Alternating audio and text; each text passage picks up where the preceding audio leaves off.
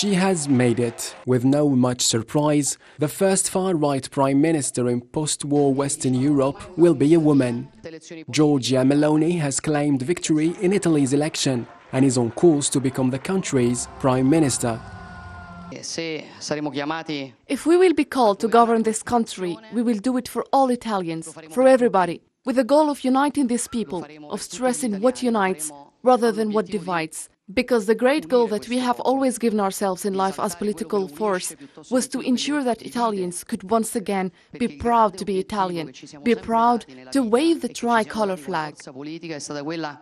From the very first estimates, published last evening, the results seemed clear, and it only got sharper as the night went on. Giorgia Meloni won the Italian elections with 26% of the vote. Her party, Fratelli d'Italia, is by far the leading force in the country.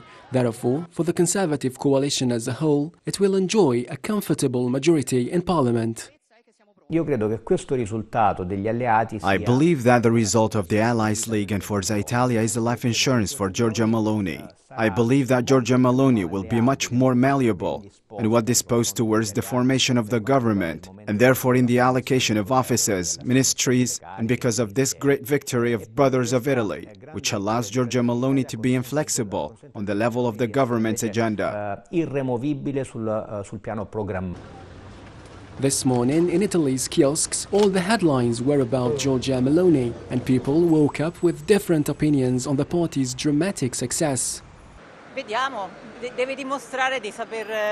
Let's see, she has to prove that she can live up the role, and she has to prove that she can represent all Italians.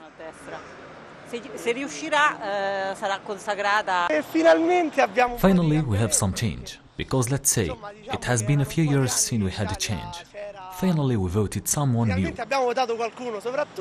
The moment she has been waiting for all her political life has finally arrived, and her victory will not be without challenges at a time when Europe faces very hard issues.